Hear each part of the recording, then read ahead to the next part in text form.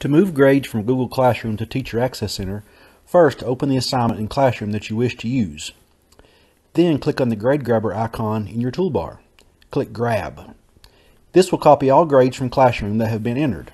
You will see an alert with the names and grades that have been copied for your review. Always check to make sure grades are correct. If a student's assignment hasn't been graded yet, it will not be copied. Click OK. Next, in Teacher Access Center, click on any student's grade in the assignment column you are using.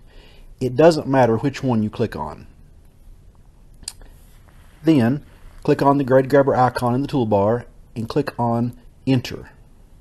Your grades will automatically be matched on name and loaded into Teacher Access Center. You will see an alert with the grades that were copied and if there were any errors.